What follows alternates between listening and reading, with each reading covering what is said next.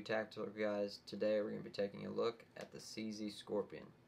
Now before I start this video, I do want to say that I purchased this gun with my own money, and this is a legal short-barreled rifle. I did an E-Form 1, sent off my $200, and in about a month I got my tax stamp back.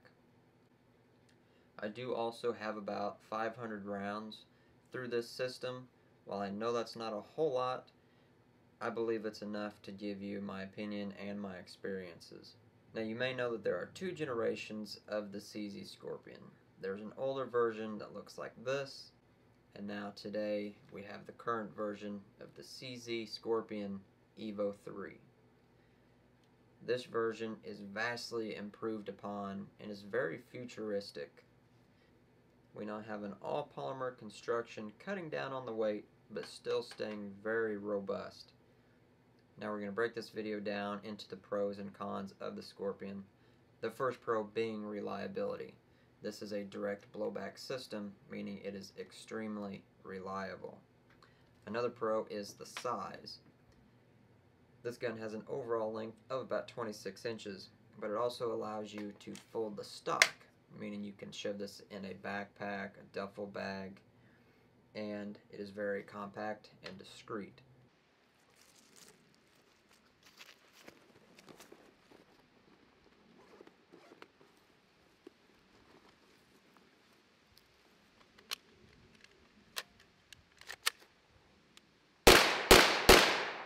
I also know that with leaving the stock collapsed, it works well with body armor. I'll throw in a little video here of me shooting with body armor. A lot of guns, wearing body armor really pushes the gun out there, makes it kind of awkward to shoot. But this gun being so small, it almost works perfectly. About one of the best guns that I have used to shoot with body armor. Another huge pro is the price. These guns are not expensive really at all. You can buy the base pistol, which is what this started out as, for about $750. The stock cost me a little under $200. So for about $1,000 you can have a short-barreled rifle. That's not including the stamp. All said and done here, I'm just a hair over $1,200 with all the parts that I've put into this gun. Those parts being a Yeti Works grip. I did a safety delete on the right side, and I put a Magpul vertical foregrip. I also put an HB Industries extended charging handle. Now, the reason I did those I will get into in the cons of this video. This gun is also very easy to shoot. It doesn't have a whole lot of recoil, and I also gave this gun to a new shooter the other day who hadn't shot but a few times in his life, and he was able to pick this gun up, hit everything he was aiming at with ease. He was quick with it, accurate, all those good things. So this gun has a lot of pros, and I know I'm forgetting some of them, but it also does have some cons. When I was writing down the cons, I felt like it had more cons than pros, but the cons are just kind of personal opinions that can be changed, luckily with that aftermarket support. The first con is recoil. I do feel like being blowback, it has quite a stout recoil. You get a lot more bounce than you do with than say like a roller delayed blowback gun.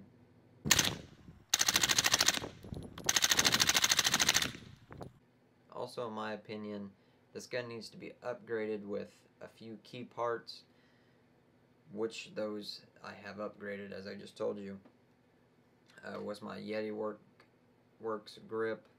The factory CZ grip angle is atrocious. I don't know why they send them out with that grip, but I would recommend a grip being one of the first things you buy. The very first thing I would buy, though, would be a trigger spring kit. I bought mine from HB Industries. The factory trigger is obnoxious, like it's ridiculous how heavy it is, how gritty it feels. It is, I would say, the worst trigger that I've ever used in a factory gun. But that trigger spring kit for only about $10 made it night and day better. I have no complaints. If somebody like Geisley made a aftermarket trigger, I would definitely throw it in here, but this $10 spring kit works just fine. Another thing, and I'm sure you heard, is the right side of the safety digs into your finger when you have it on fire. That's easily fixed with a safety delete. I kind of wanted to leave the right side safety in case I ever had to shoot left-handed. So you gotta outweigh that there. Let's see, another thing is the charging handle. The factory one is a little short. I was having a hard time staying on it when I was charging the weapon. Again, a cheap HB Industries charging handle. Extended, I went ahead and stuck with the polymer. You can get aluminum ones, but I preferred the polymer, just personal preference. And I love this charging handle. Perfect, I would definitely recommend it too. What else do we have here? When I first picked this gun up after I had the stock on it and everything, I thought it weighed a little much, but I actually got to reading and it weighs about the same as its other competitors, like an MP5 or an MPX. I have shot an MP5 and it was a K version, so I'm sure it was a little bit lighter, and I've held a lot of MPXs. Just something about this gun felt heavy. I would say that is attributed to the heavy bolt that is in this gun. You take the bolt out and the gun's nothing but plastic, pretty much, except for the barrel. Another con is the factory sights that this gun comes with. They leave a little bit to be desired in my opinion, but again, that can easily be changed. I plan on putting a Trijicon MRO onto this. The rear sight does have 4 apertures. I leave mine on the biggest and just roll with that, up close, long range, whatever. Now I want to talk about the magazines that I'm using. This is very important. I debated on running factory 30-round CZ Scorpion magazines. Well, I went with the Manticore Arms Prepper Gun Shop 32-round steel feedlip magazine. I know Military Arms Channel did a video on these with success. With the magazines that I have used, they jam every time. I think I've had one time where I've gotten through a complete magazine without a jam. I did contact Prepper Gun Shop. They offered to send me new magazines. Well, I bought 10 magazines and I've opened 2 of them. Now, in my opinion, I just have a bad batch of magazines. I wish they would let me send in my old magazines, send me new ones, but I understand where they're coming from, but they do want me to open up all 10, test them out. Well, that's money and ammo for me, and time, and I just want some good magazines. But that's beside the point. That's a whole different topic.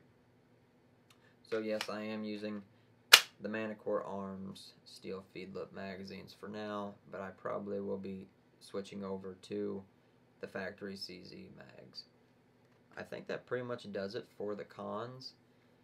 Like I said, they're mostly just personal preference. They can be replaced with a little bit of money. To me, the pros definitely outweigh the cons on this gun. I think we'll go ahead and end the video on that. If you have any questions about this gun, definitely leave them in the comments down below. I'll get back to you as soon as I can. Like I said, I definitely recommend this gun. If you're in the market for one, go ahead and pick one up. It's well worth the money. Definitely check me out on Instagram. That's where I post most of my content, is over there. It's also at 2 Tactical Guys. I post a whole bunch of videos and stuff on there, so be sure to give me a follow over there. Also be sure to subscribe on YouTube. I don't post a whole lot of YouTube videos, but I'm hoping to change that. Also give me a like on here. But I hope you guys learned something. I hope I answered some of the questions you might have. Definitely pick up a CZ Scorpion. You'll be happy with it. But I hope you guys enjoyed this video, and we'll see you next time.